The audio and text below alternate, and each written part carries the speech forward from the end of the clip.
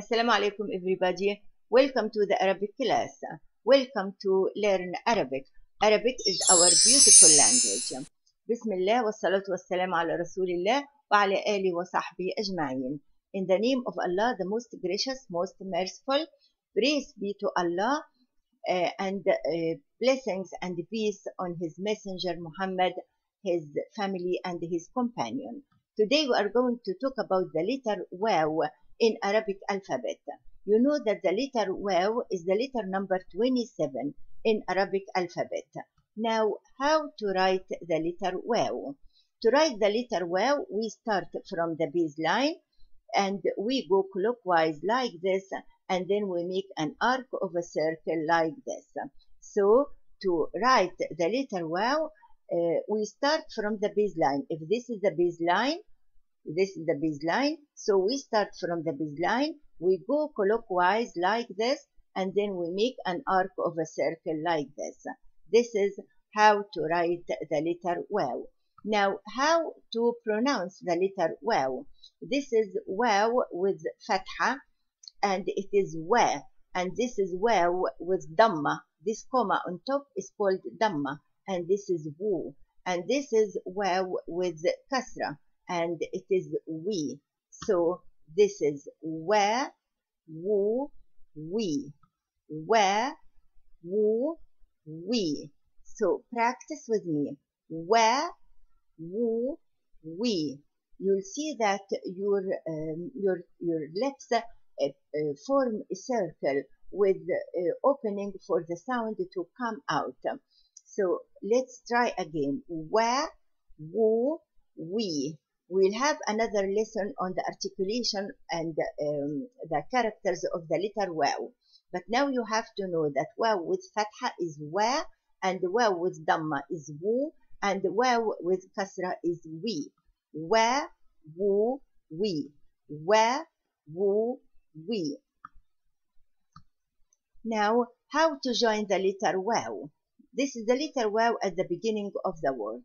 You can't join the letter Waw to other letters, but you can join other letters to the letter Waw. So this is the letter Waw in the middle of the word. Here is other letters, and we join it to the letter Waw like this. And this is the letter Waw at the end of the word. Let's take examples. Here is the letter Waw in the beginning of the word, like Warda. Warda. Here is Warda. Here is the letter Waw at the beginning of the word, and here is Waw with fatha. Warda means flower. Warda means flower. Warda. Please add these words to your vocabulary. And in the middle of the word, you can have daw, which means light. Daw. And here is Waw with sukoon in the middle of the word. Daw. Daw. Daw. This is light. Daw means light. And this is Waw at the end of the word. Dalwa, bucket. Dalwa, dalwa means bucket. Dalwa. This is Waw at the end of the word. The letter Waw may come isolated.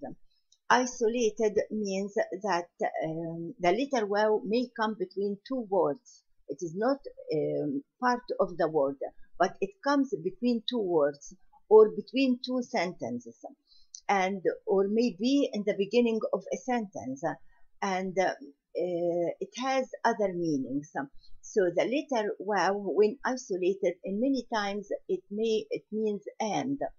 For example, if I say Ahmad wa Umar, means Ahmad and Umar. Here is Waw is isolated, is not part of this word and is not part of this word, but it is isolated. It is between these two words.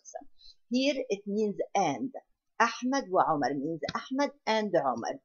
You can also say Al-Layl wan-Nahar. Al-Layl wan-Nahar means the night and the day. And here Waw is isolated and it means and. But this is not the only meaning of the isolated Waw.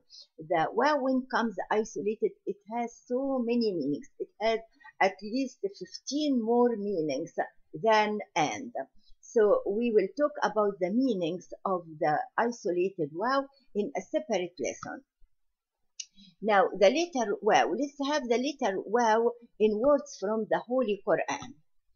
Let's see the letter wow in the beginning of the word. In the Holy Quran, waladun means a boy. Waladun means a boy. Waladun means a boy. And wajhun means face. Wajhun, wajhun, or wajha, wajha, or wajhun means face. And the plural is wujuhun, faces. Wujuhun, faces means faces. Wujuhun, faces. So now you know for waladun, waladun, and you know wajhun, and the plural is wujuhun. So please add these words to your vocabulary. You will see it in the Holy Quran. Other words, wahidun means one for masculine. Wahidatun means one for feminine. Wahidun, wahidatun, wahidun, wahidatun. Wahyun, you will see wahyun means revelation. You will see it many times in the Holy Quran. Wahyun means revelation, revelation. And you can see wow in the middle of the word. Yuhi, awha, here is verbs. Yuhi means to reveal, to reveal. It is a verb, means to reveal, present verb. Awha, this is the past, means revealed. And the noun is wahi. So yuhi, to reveal. Awha, so please add these words to your vocabulary. Yuhi means to reveal. Awha means revealed, and the noun is wahy. The letter waw also in the middle of the word, like awwal, awwalu, awwalu means first for masculine. Allah says in the Holy Quran, huwal awwalu, huwal awwalu means he is the first, and ula means first for feminine. And you will see also أولى لك أولى لك فأولى. You will see it in Surah Al-Qiyamah. Means it is worthy of you. أولى لك means it is worthy of you. This is in Surah Al-Qiyamah. You will see أولى لك means it is worthy of you. You will see also يتوكل, يتوكل. This is a verb, present verb. It means to depend. And the past is tawakkala. You know the present verb has always dhamma at the end, and the past verb always has fatha at the end, and the amr always has sukoon at the end. So the verb yatawakkalu means to depend. This is the present verb. Yatawakkalu. The past is tawakkala, and the amr is tawakkal, and the noun is wakil, means guardian. So yatawakkalu, tawakkala, tawakkal, wakil. Yatawakkalu, tawakkala, tawakkal, wakil. You will also see fusuqun. Fusuqun means transgression or wickedness. Fusuqun, fusuqun.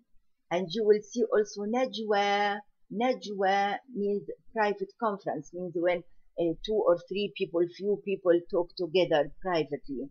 Means najwa. You will see this word in Surah Al-Mujadala.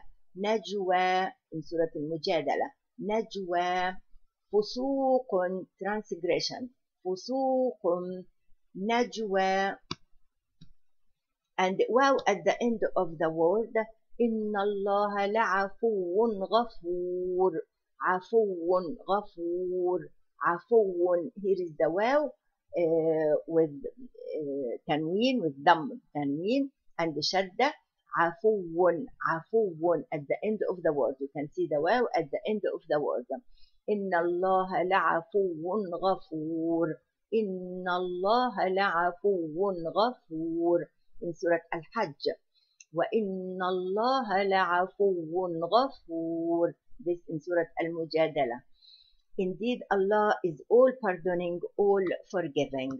You can also see بِالْغُدُوِّ وَالْآصَالِ. بالغدو والآصال means in the morning and in the evening. Here is the wow, which is isolated. It's wow, when isolated it always has fatha. And here is the wow, which is at the end of the word.